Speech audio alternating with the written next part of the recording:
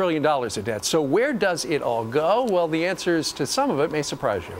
Dr. Tom Coburn, he wears a lot of hats, also senator from Oklahoma, here to reveal the most egregious government spending this year. Good to see you again. Good morning. How are you guys? Well, don't look at us like that. We didn't do it. You're looking at us like it's our fault. What did you come up with?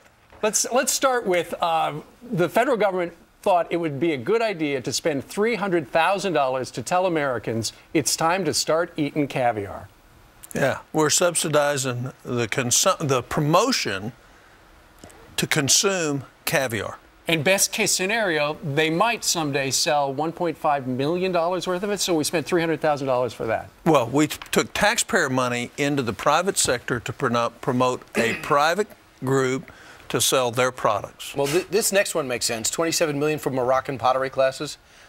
We can't just leave Moroccan pottery to the Moroccans. Well, the problem with that is they used the wrong clay. It's not available in Morocco. And number two is they didn't translate the class properly. Wow. It's a big flub. My clay from Hasbro. What about $1.2 million to National Science Foundation Award to study effects of World of Warcraft on memory of seniors? I don't even know what that is. What is Well, that's a video game that most seniors don't play. Okay. Or women in their 40s. Well, luckily, they could have spent $2 million, but they only spent $1.2. Yeah.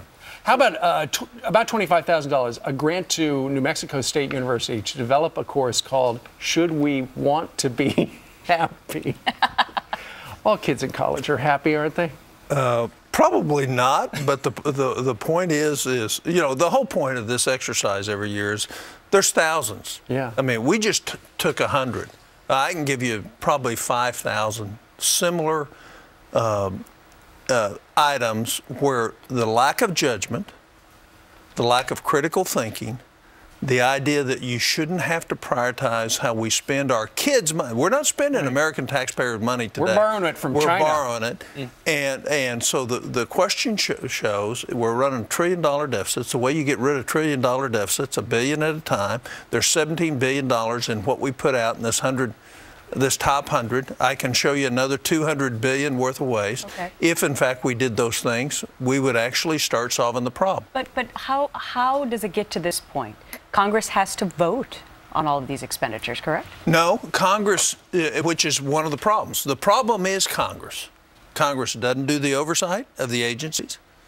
I mean, Congress, there won't be very many people in Congress that even read this waste book. Yeah. They'll never even look at it. So they don't do the oversight, so we continue to do these things year after year. I think this is the 4th year we've put out this book.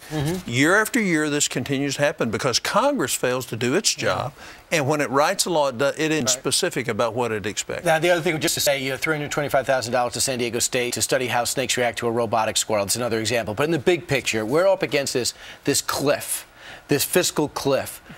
Senator, are you optimistic, regardless of who wins, we're going to come up with some type of remedy for this, both sides? Sure, I am. Why? Because career politicians do hard things when the pain of not doing the hard thing is greater than the pain of doing the hard thing. Well, there's a lot of pain all across the country. Let's see what happens. Senator, thank you very much for joining us. Pleasure. Nice to have you.